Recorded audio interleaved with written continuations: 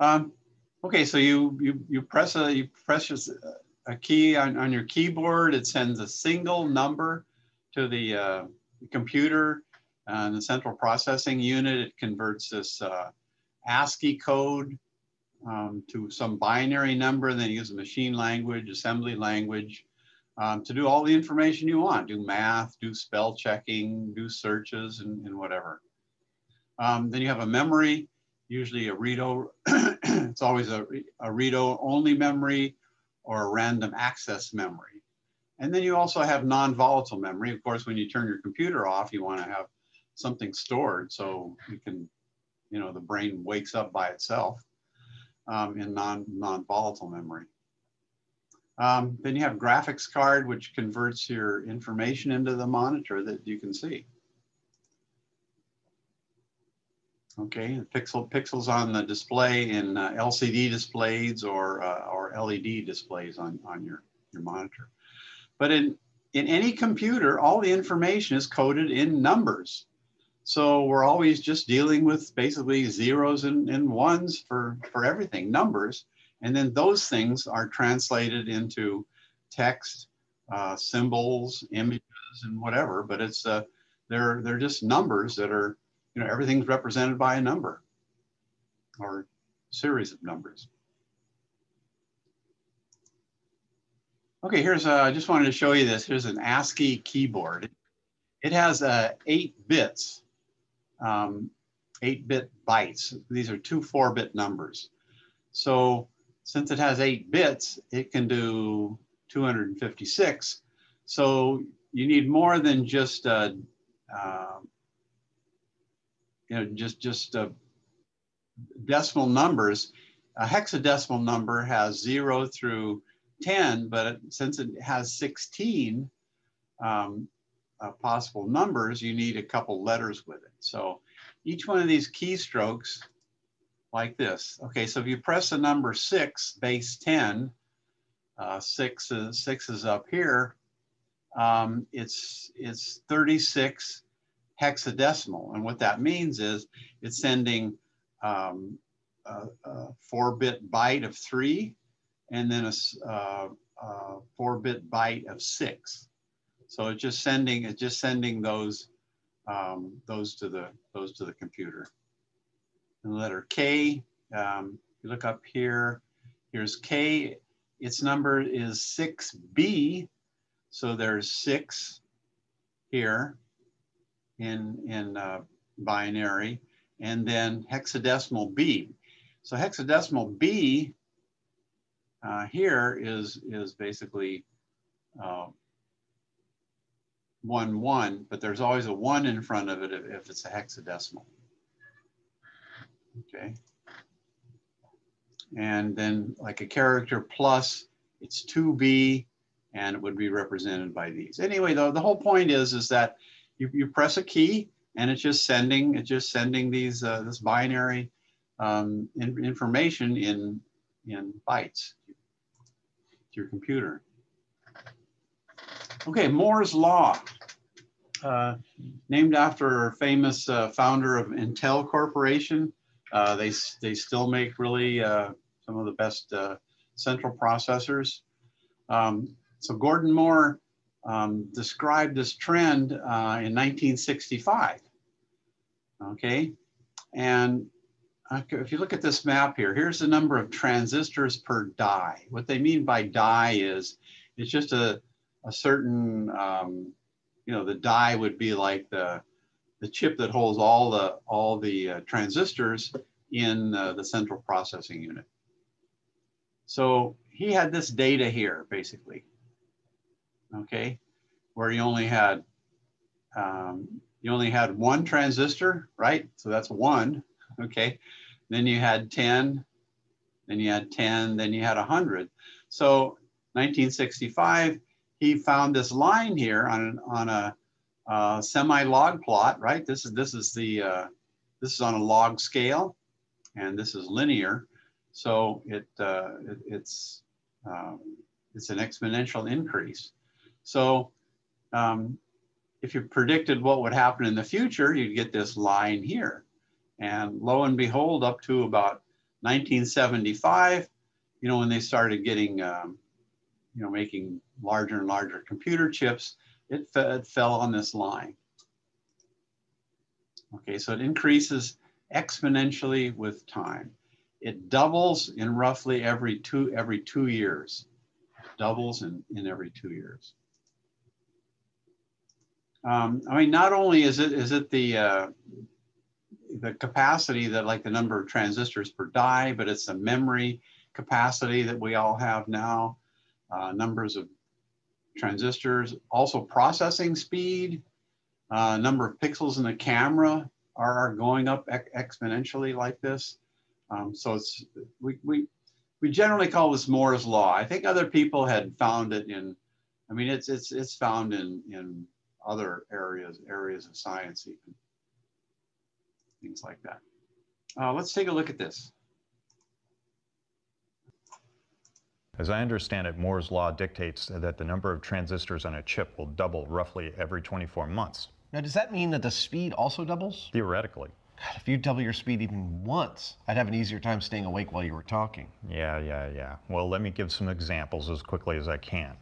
In 1949, the ENIAC computer calculated pi to 2,037 digits in 70 hours.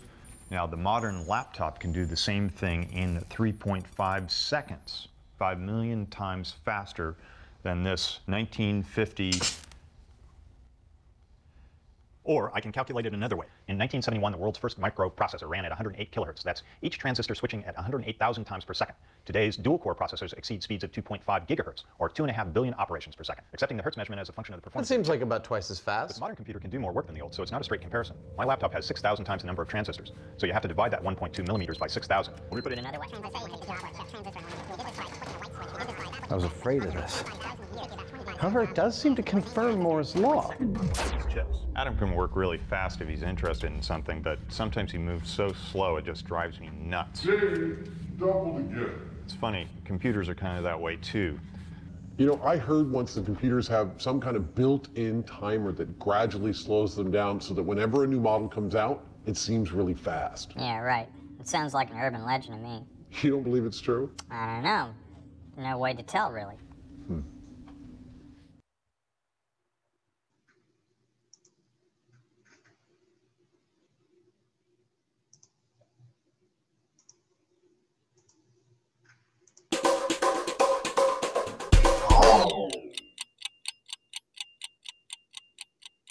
Well, Moore's law, well, it's not exactly a law. I mean, not a law of nature, that is. I mean, it's not like gravity.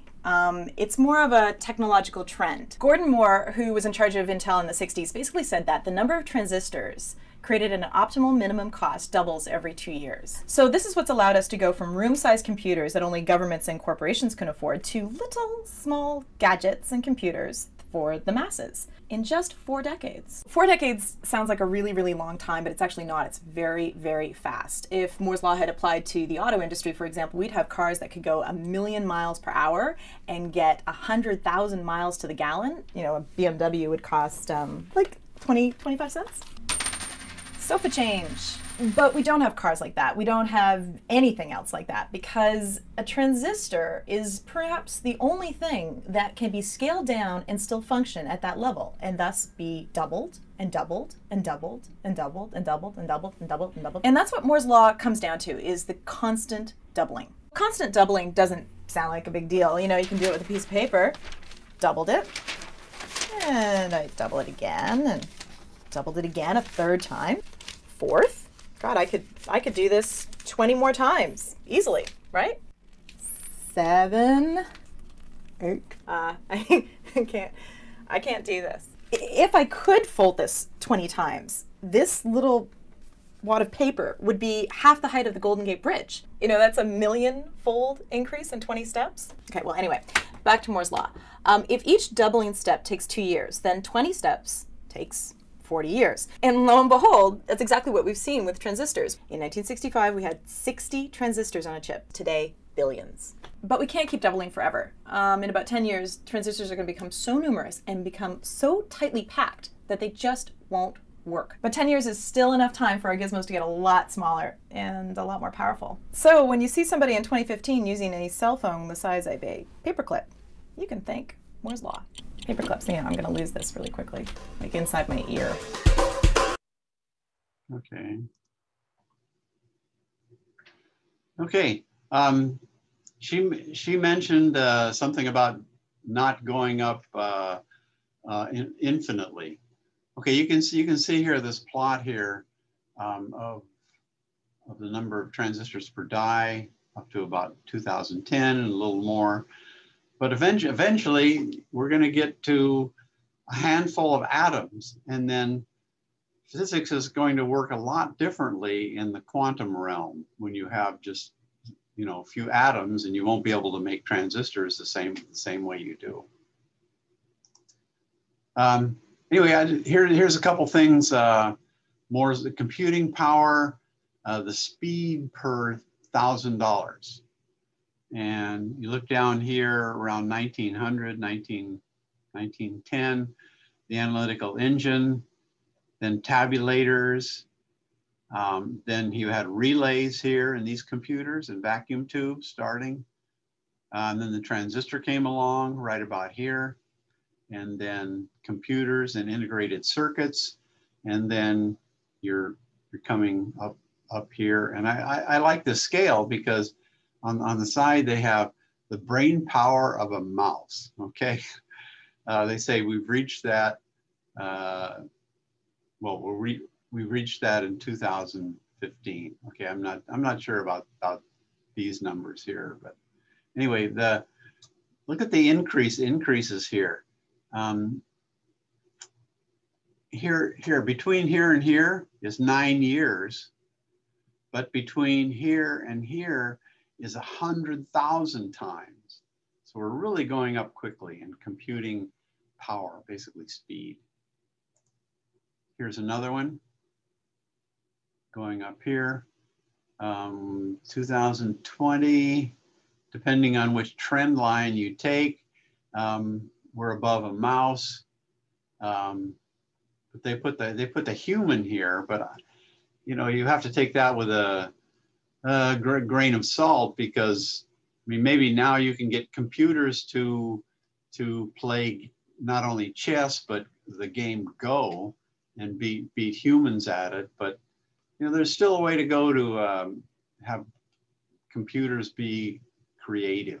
Okay, so this is just in terms of computation. But I mean, this is a pretty straight line here when you go from basically 1940 up to the present. Okay. Okay. So we're going to look at pulsed digital integrated circuits. Okay, we're going to need electronic clocks, and they're going to require pulses. First of all, you're going to require integrated circuits that create pulses, for one thing.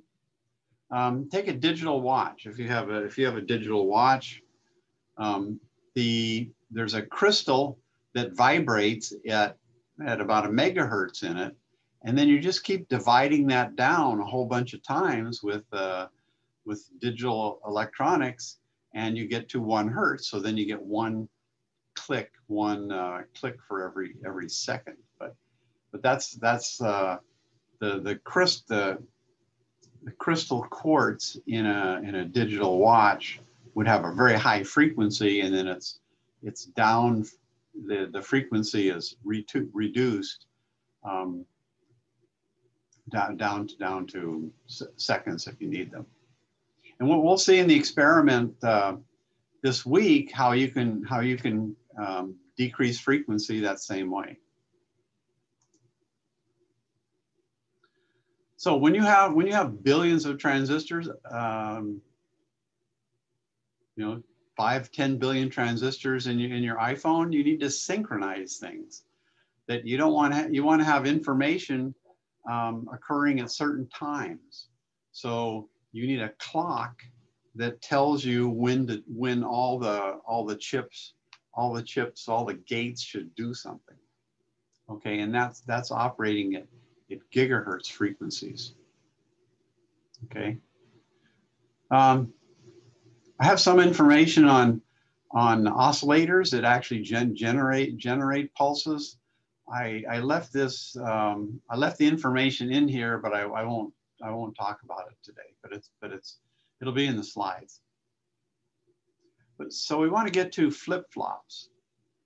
Those are the most important things in your computer: the RS flip-flop, the D flip-flop or D latch, which is a memory, and the JK flip-flop, which is interesting because it can be configured to do different kinds of flip-flops. And then finally, we'll look at registers and counters, and a binary counter that you will encounter this week. Pun intended. Okay. Clock speed, one of the first computers that you could have on your desk, it operated at about 5 megahertz. And then 20 years later, a gigahertz. Now they haven't gone up that much in frequency because you're kind of limited. If you go such a high frequency, you can start producing radiation, for one thing. So now most computers run at roughly 3.5 gigahertz. And that means it has to have a clock tick every 300 picoseconds. 300 picoseconds. To get a handle on this, a clock tick is 1/3 of a nanosecond. Well, light only travels a foot in a nanosecond. So this is like, in one clock tick of your computer, light would only travel a few inches. So that gives you kind of a physical idea of what nanoseconds are.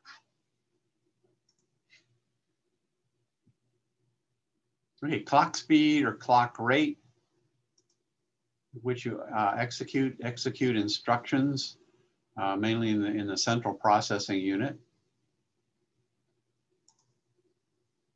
And the clock speed and the architecture both tell you how fast a computer is going to be. I mean, here's an example. Here's a 16-bit computer, and here's a 32-bit.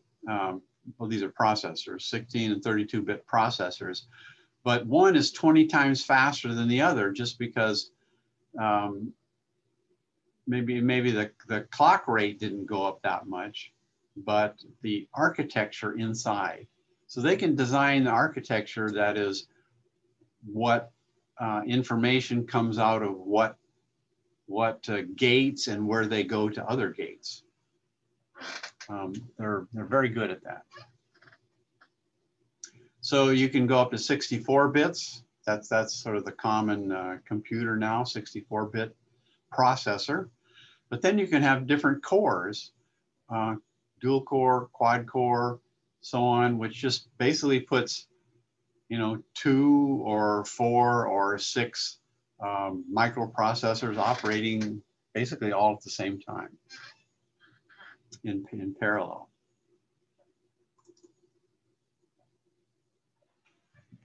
Okay, so how do you measure computer performance? IPS or flops? IPS, instructions per second, or MIPS, million instructions per second. That's one way to measure it. Here's an example of a computer, an Intel i7, operating at 3 gigahertz, 2 billion instructions per second. 2 billion instructions. Sometimes a better way to you're actually interested in the computing power, or how fast can you do word processing or spell checking or something like that. So you want to take floating numbers often, and so flop is a floating instruction. Floating point operations per second. It's a better measure of performance. Well, okay, so it has mostly to do with scientific calculations that use floating points. Here's a computer, 3 graphics cards to achieve this many 10 to the 14th operations per second. Wow, 10 to the 14th. So there's a relationship, there's a rough relationship between instructions and floating point operations, and it's something like this. 20 to 40 instructions is 1 flop. And here's a floating point. It has all these digits, and then it has an exponent. Okay, so petaflops. I think we're up to petaflops now.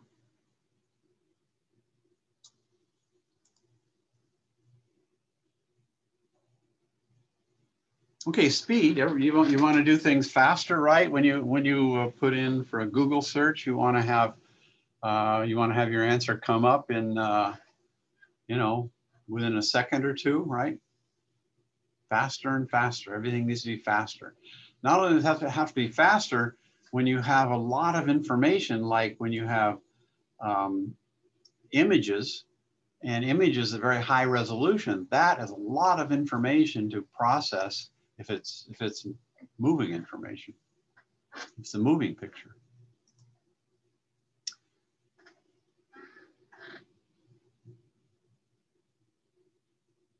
Okay, let me turn to supercomputer architecture, which you think about, wow, a phone is one thing, but what about these supercomputers? Okay, well, it turns out supercomputers are scalable. And essentially what they do is they take a processor, a CPU, and they use a whole lot of the ones that are available, and they put them all together and make a supercomputer. And here's how most supercomputers are made. You take a processor like this, you put a whole bunch of processors together on a chip that are kind of wired together. Then you take a whole bunch of these chips, put it on a board. Then you take this board, put a whole lot of boards in a tower. Of course, you have to cool it some way. Then you take a whole lot of these towers and put them all together. So to make a supercomputer, the fastest computer in the world, you'd start off with just almost the same processor you'd use in your your desktop computer. It's just scalable. You're taking a whole lot of those and putting them all together. So they reached 1 petaflop in 2008. That cost $1 million, and it used over 2 megawatts of power. I mean, some of that power went into pushing the electrons around with resistance, and then the resistance caused heat, and then you had to have lots and lots of cooling to take that heat away so the processors wouldn't start degrading or I guess even burning up. Okay, so I looked up the fastest computer now, 2020 in Japan, 400 petaflops. Okay, and according to this chart here, I put a star up here, so it's way up here. Okay, and according to these people, it says it's smarter than a human. Okay, I wouldn't bet on that, but it can do a whole lot of instructions very quickly.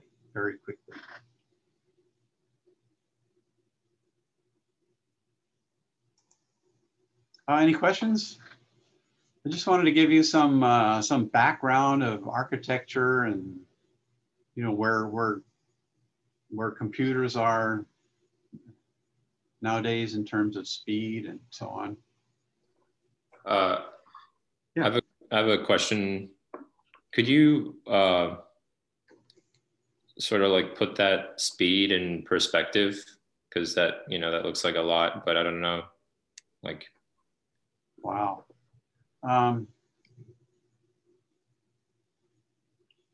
Okay, so we go back here. So petaflop is 10 to the 15th flop. So taking this number here, which is 1, 2, 3, 4, 5, 6, 7 significant digits here, plus an exponent, and well, you're half an exaflop. Well, not quite. No, you're half an exaflop. You're 400 petaflops. So you could do, I mean, all it means is you can calculate these numbers very, very, very, very quickly. And, you know, it's needed in things, especially like predicting the weather. When you know, the weather prediction depends a lot on just taking data, historical data, putting it all together, finding the right algorithms to say, well, this has happened in the future. What's going in the past? What's going to happen in the future? And you have so much data that you have to be able to process, and I think that's just, you know, you don't want to get an answer in a week for weather. You have to get it almost, you know, certainly within an hour. You know, airplanes are going to need that. You know, ships at sea are going to need that. Where's this hurricane going? And that's all being processed on the fly as it goes. So they know what the historical data is, where hurricane paths go, what the water temperature is, what the what air speeds are, things like that. So I can't tell you. I mean, I think that's one thing what it's used for. I don't know of any other good examples of where you need to calculate something really quick. I do know in my field, when you're calculating just like a new topological property of some material, that you have to make a very fine scale in energy and wave vector or momentum, and you have to, you know, computers, you know, you don't want to have to take a month to calculate some new property of something. You want to be able to do it, you know, overnight or in a week at least. You don't want to take a month or 6 months. Yeah. But that's a good question. What are these supercomputers used for? Yeah.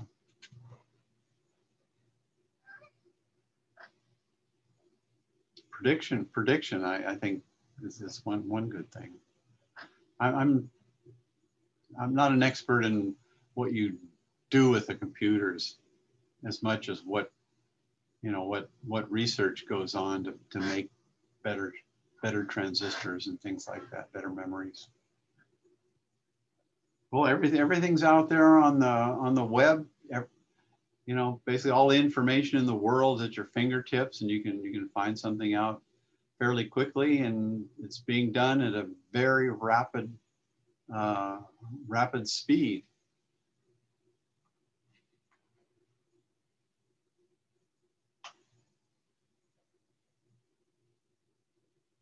I mean, when you think about it, what happens when you type in something, you're Googling something? How does it find that information so quickly? Huh? I mean, you saw in previous lectures about these server farms where they have thousands and thousands of hard drives containing information, and you have lots and lots of processing speed to be able to find out information from all those thousands of disks, hard drives.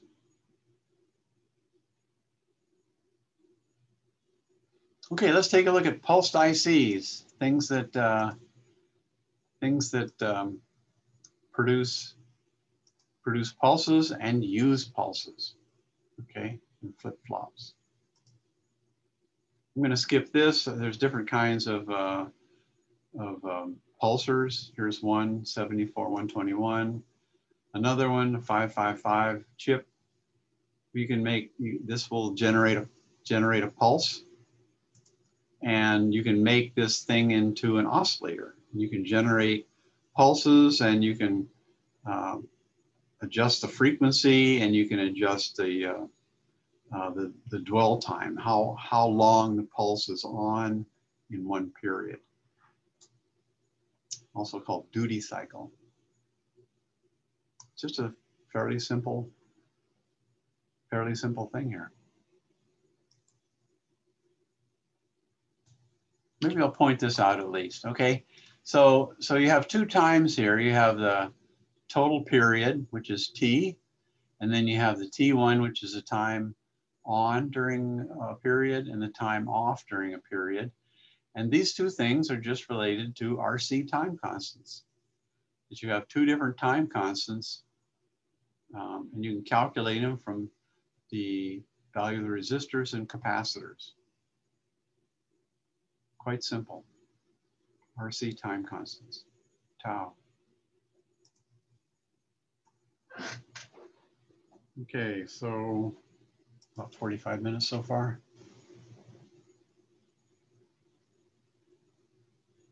Okay, we want to do sequential logic with pulses. So you have a clock, tick tock, tick tock, tick tock, and you have clock rate running at a gigahertz.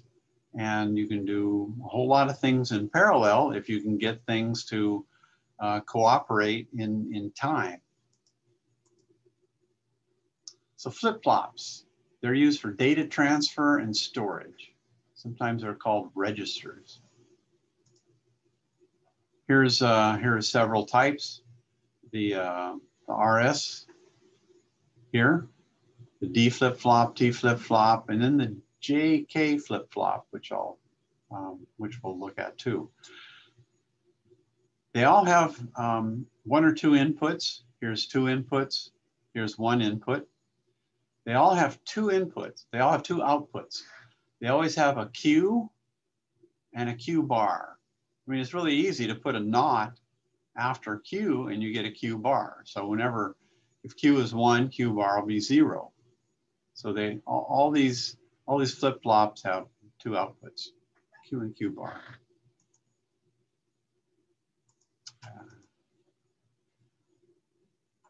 Okay, why use them? They're building blocks of memory, counters, binary math. It's a two-state device. So here's an SR or RS flip-flop. And the S stands for set and the R stands for reset. Simple as that. Okay, you have two stable outputs, Q bar. And so if you put a 1 on the set, you're going to set Q equals to 1. And if you put a 1 on the reset, you're going to get Q equals 0. And of course, Q bar is just the opposite. Okay, so this is a basic one called set, reset, RS, usually referred to. But I found it interesting that the flip-flop goes way back over 100 years ago. That they made them out of vacuum tubes. Okay, let's take a look at the RS flip-flop. Okay, so the flip-flop, RS flip-flop likes to have positive going pulses. Okay, so that you'll have a 0, and then at some point you'll have a positive pulse of 1, whatever voltage that is. That could be 5 volts, could be 3.5 volts, whatever, but it'll go from 0 to some voltage. And here's a RS flip-flop, and it has two NOR gates in it, right? This is an OR. It has a curved back, a pointed front, and then a NOT in front of it, so it's a NOR. So for the any A and B inputs of an OR gate, you get a 0, or if any of A and B are 1, you get a 1. And a NOR, you just NOT the 0 or you NOT the 1. Okay, so the interesting thing about a NOR is any 1 gives a 0. See, if you have any 1 here, you're going to get a 0. And if you have 0 and 0, you're going to get a 1. Any 1 gives a 0, 2 zeros gives a 1. Okay, so if you have nothing going in, you have no pulses, 0 and 0, no pulse here, no pulse there. Nothing changes here. If S is a 1, if you have a pulse on 1, it's going to set Q equal to 1. And if you put a pulse in on R for the reset, you get Q equals 0. So you can set it and reset it back and forth. And there's a problem if you have 1 and 1, and I'll show you that in the next slide. But let's take a look and see how this thing works. Okay. Feedback wires contain constant output values. Okay, you need these feedback wires here.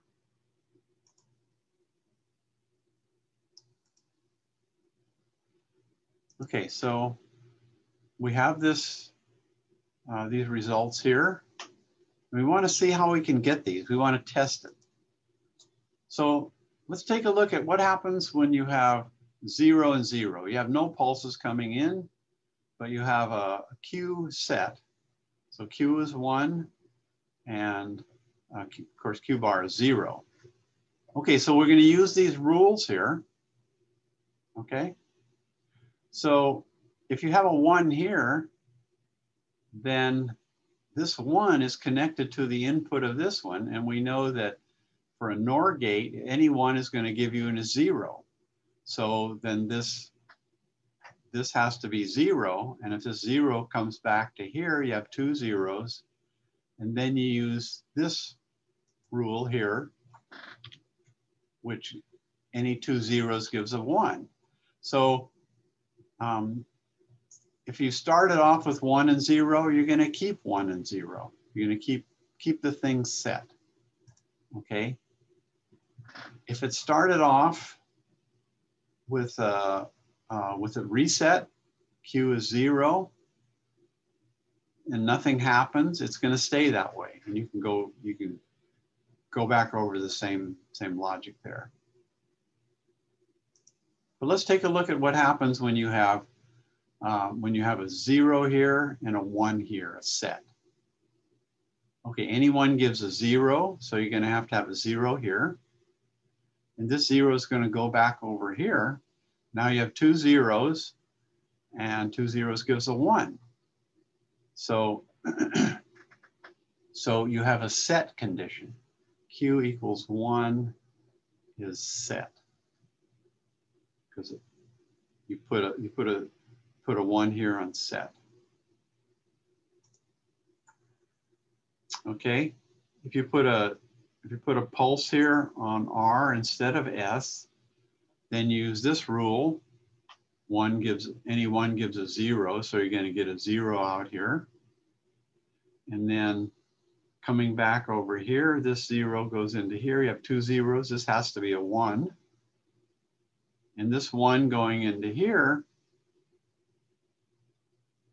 you have two 1s going into this. That's okay. That's a reset. Aha. What happens if you have 2 1s here? Okay. Any 1 gives a 0, so this has to be 0. So this puts a 0 into here. This has a 1. This puts a 0 into here. This puts a 0 back to here. And both of these things try to be 0 at the same time. And you really want to avoid that, because what happens is if the pulses are not exactly coming in at exactly the right time, it'll go into a state that's not what you want. It might go into one of these set or reset states. Anyway, so that's when you want to avoid putting 2 pulses in at the same time. This might be kind of a stupid question, but No. when you're getting the input from the other's output, Mhm. but the other's output depends on the output of the one you're getting the input for, how exactly does that work? It's kind of breaking my brain right now. Yeah.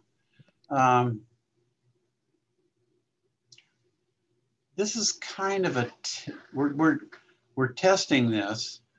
We're like in the first 2, we've either started with a set or started with a reset, and then you haven't done anything. So we just want to see what happens is it going to stay there? That's all we've done here. We're not putting any pulses in here or any pulses in here. So all these 2 things say is that nothing's changing. Whatever it's set to, if it's a memory, it's going to have 1 bit of information here. And when nothing comes in, nothing happens. Okay, that part is simple. Okay, so the right side is like set already, and that's why. And the input gets. Okay, I see now. Thank you. Yeah, I just started.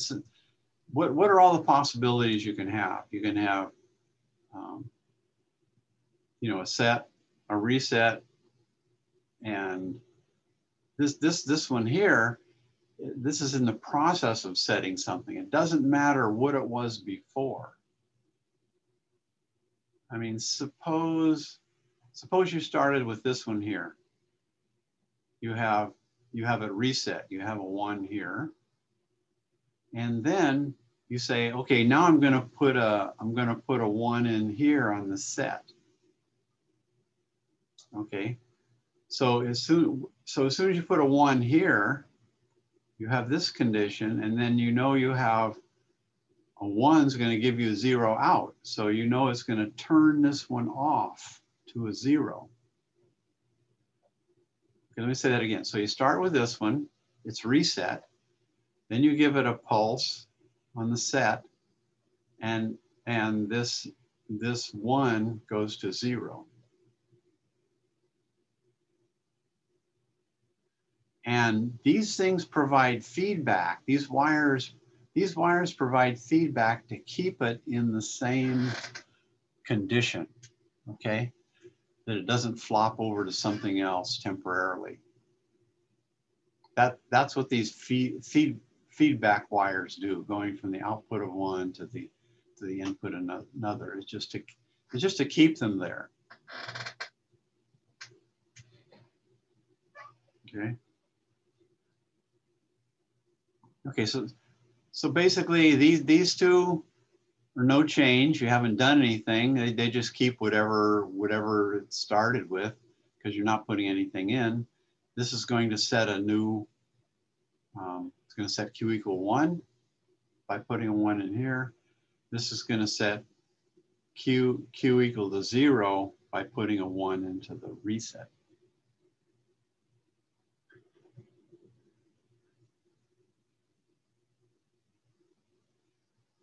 I just wanted to show you that it works for all these.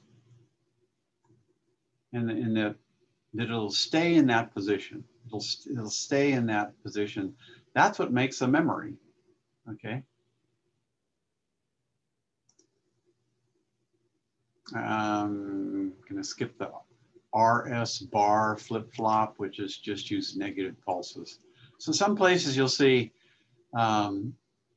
RS bar flip-flops. That just means that they're using negative going pulses. That's all it means.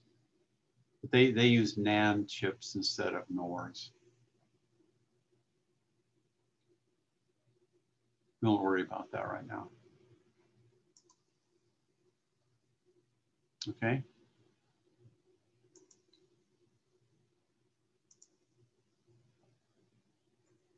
Any other questions?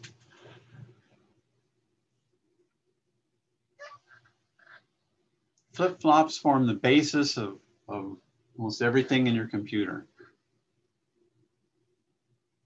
Well, they're made out of gates. Okay, now we want to have these things be clocked. We don't want to have them do something whenever they receive a pulse. We want to have them do something whenever this clock tells it that it's okay, because the clock is the gatekeeper. Okay, often called enable or clock, CK, CP, CLK, all these different things. Anyway, so here's a symbol, RS flip-flop with a clock. So the clock enables the input, okay? So nothing happens unless you get a clock pulse the same time as either an R or an S. You have to have both of them changing.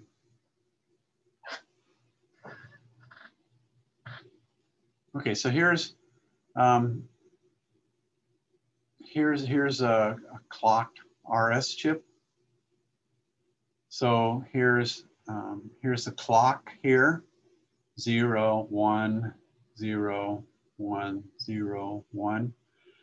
Here's S and here's R, and here's Q. So S and R are the inputs, Q is the output, and C is the clock. And these are edge triggering. And what edge triggering means is that it's easier for a circuit to find an edge than it is to measure a constant value. Derivatives, in nature, we see things when they change. If they don't change, we don't pay as much attention to them. So here, so at this leading edge of the clock pulse, take a look at this. Leading edge of the clock pulse, S is high. So it's going to set Q high, okay? And then it's not going to do anything else until the next leading edge here. And at that point, S is 0, but R is 1. So it's going to go to reset. So then Q is going to go down to 0. And then the next time something might happen is when the next rising edge happens with the clock, and both S and R are 0. So the state doesn't change. It was already, Q was already 0, so it stays in 0. So that's all. Okay, I'm going to show you something similar to that again. Skip that one. Go to the D flip-flop, because it's the basis of memory. It has one input and a clock. Okay, and here's one made out of NAND chips, NAND gates. And these are edge triggering. Okay. So you need a D and a clock at the same time. You need a clock edge and the value D at the same time to get a change. Okay, so here's a clock pulse. Here's the edge here. D was 0, so the Q stays at 0. Here's the next, nothing happens until the next edge. The next edge, D is 1, so Q changes to 1. Okay, then you go over here to the next edge, rising edge. We're always going to use a rising edge. D is 1, but it was already 1, so it's not going to change. Over here, this one, again, D is 1, but Q was already 1, so it's not going to change it. And then you have to go over to here where something changes. So at this edge here, D is 0, so that's when it does change. Q changes to 0. Okay.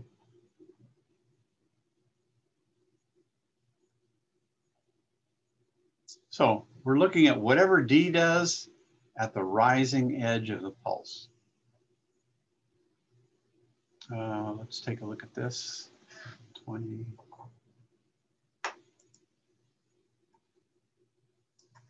Not the gated inputs, but the triple inverted inputs. That leads to the D flip-flop. And we can actually create a new circuit block for the D flip-flop, and that looks something like this. We've got a D input, and here's our enable input, but it's a special type of enable input that we call the clock. And it's only on the rising edge of the clock that the D value is going to get mapped over to Q. So my truth table looks something like this. I've got D, and I've got clock. And so it's only on the rising edge of the clock that the value for D is going to get mapped to Q. So if on the rising edge of the clock, if D is a 1, Q becomes a 1. Again, on the rising edge of the clock, if D is a 0, Q is a 1. That's incorrect. If it's not rising, so if it's falling or if it's not changing, doesn't matter what D is. It can be a 1 or 0. Q is going to keep it. Okay. Of course, a 0 should go here, not a 1. Its value, whatever value it happened to be, Q is going to stay at Q. I'm going to skip this one. So let's go to the JK flip-flop. This is the last part. It's most powerful because it can be configured to an RS, a D, a T flip-flop. So it's like the RS, it has 2 inputs with a clock. Here's one made out of NAND gates.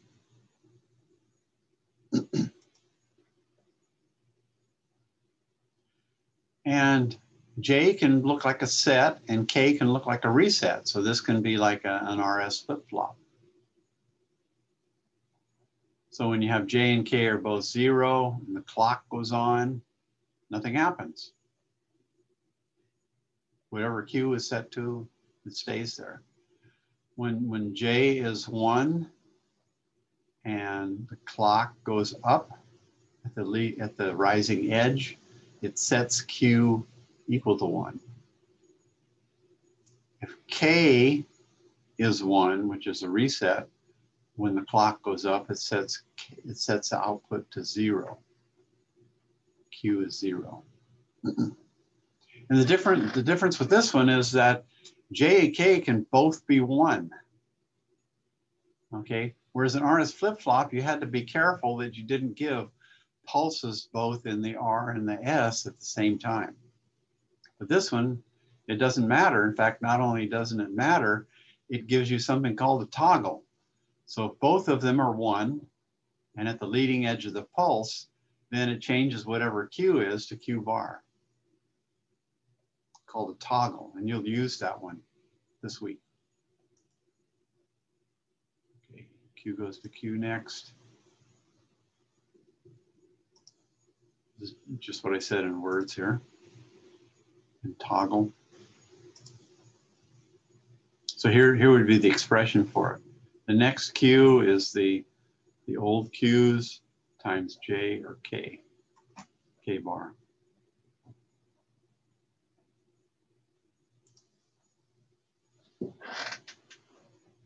Okay, so take a look at this. Might be on your exam. So here's the clock. We're only looking at the leading edge now, here, here, here, here. So if J is 1, K is 0, it's going to set Q up to 1. The next one, K is like the reset, so it's going to change Q from 1 to 0. Here, this edge of the pulse, K is still 1, just like it was here, so it's still going to be set at 0.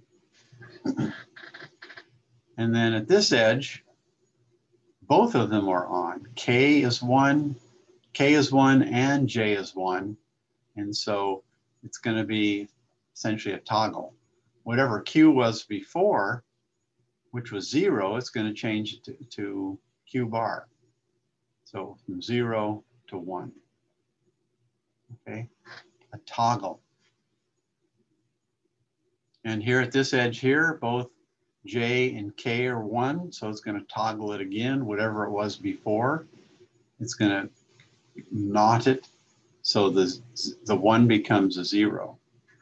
Okay, so these are toggles here, because J and K are both 1. Toggle.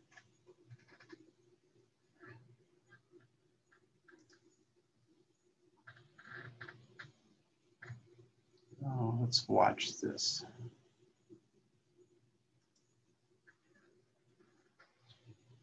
I'll show you a little bit of this, and then you can watch the rest of it on your own if you want.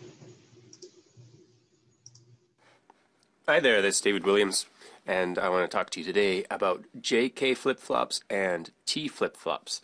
So these are new types of flip-flops, 2 new types of flip-flops, and they're similar to D flip-flops in that they only change, the output can only change at a certain point in time, and that certain point of time is either the rising edge of the clock, so when it's changing from a low to a high, if it's a rising edge triggered flip-flop, or on the falling edge. If it's a falling edge triggered flip-flop, that's when the clock signal goes from a high down to a low.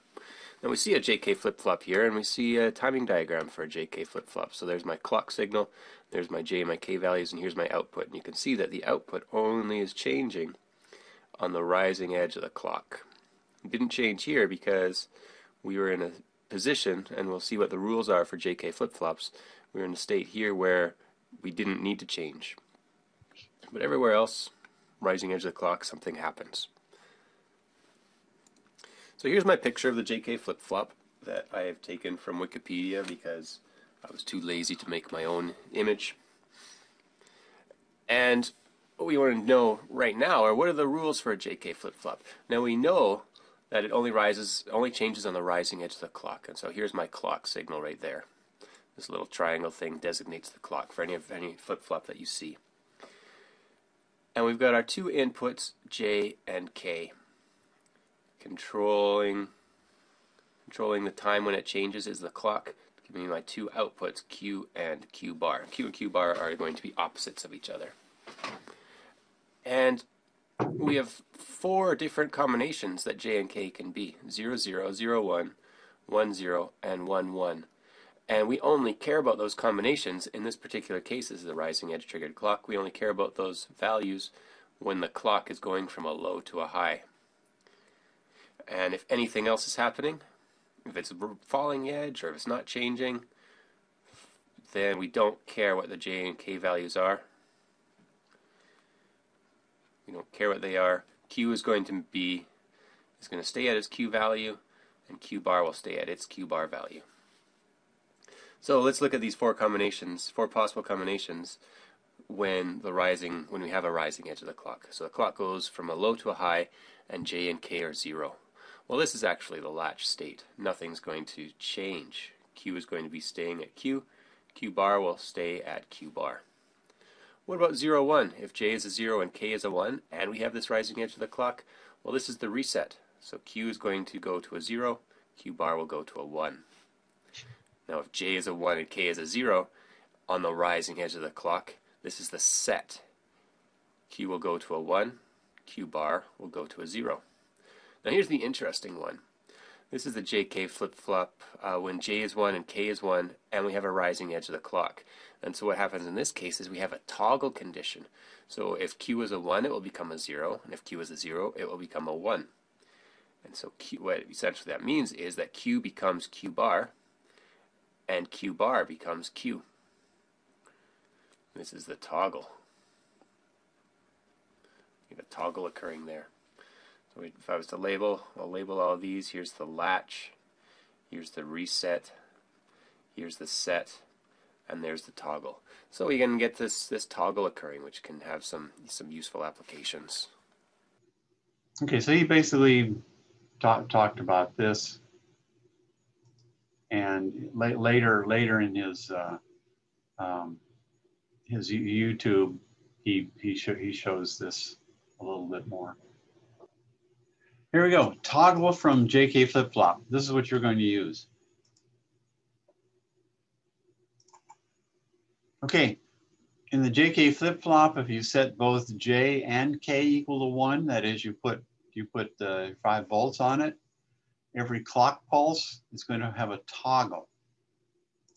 Okay, so Q is going to go to Q bar, Q, Q bar, Q, Q bar. So at the rising edge, you're gonna change the state. So here,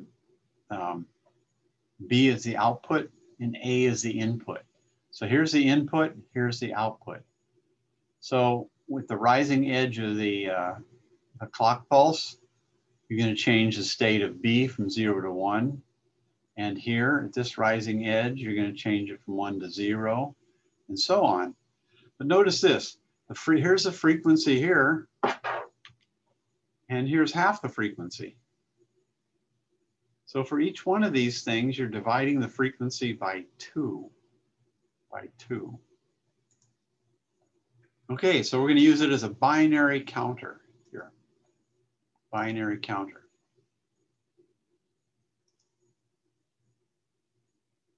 Okay, so here's 3 JK flip-flops in a row. So here you have a clock pulse coming in, and what comes out of A is half the frequency. What comes out of B is half the frequency of A. What comes out of C is half the frequency of B. Okay, so you go from F, F over 2, F over 4, F over 8 with these 3. Okay, so we're going to look at we're going to assign bits to these. Okay, where A is the least significant bit, A is the least significant bit, and D is the most significant bit. Okay. So if you have a number like 0, 1, 0, 1, A is the least significant bit here. Okay, it's kind of turned around a little bit. But the A corresponds to the 2s, the B's is the, the A's are the 1s, the B's are the 2s, C's are the 4s, and D's are the 8s. Okay, let's watch this. Okay, so here's a clock, and here's 4 JK flip-flops, and watch these lights down here. These are lamps that show when this Q goes high, it's a 1, the 1s. When this Q goes high, it's the 2s. When this Q goes high, it's the 4s. When this Q goes high, it's the 8s. 1, 2, 3, 4, 5, 6, 7, 8, 9. Okay, so this is it counts from 1 to 9. Okay, here's some discussion about the lab this week. We're going to use flip-flops, counters, and we're also going to use a display. Design and construct a binary counter circuit using flip-flops. Okay, we're going to start off with a square wave generator, TTL pulses. Here's the 74112 flip-flop has this is the chip, and it has 2 flip-flops in it. So to get 3 flip-flops, you'll have to use 2 of the chips. Then to be able to see this display counting, we're going to take this binary output out of here and use this BCD to 7-segment decoder driver, which will light this. Okay, each segment in this display here, there's A, B, C, D, E, F, G. So there's 7 segments in here. of LEDs that will light up. And this thing converts the binary to be able to drive it. That's the chip number.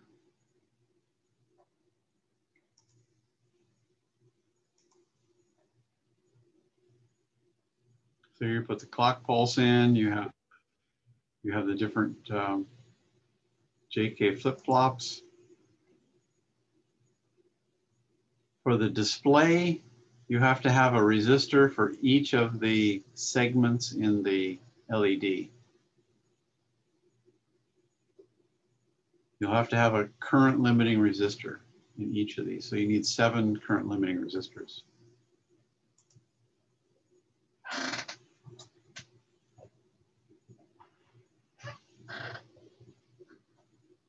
Okay, so you use JK flip-flops, you use this decoder, and you use the LED display.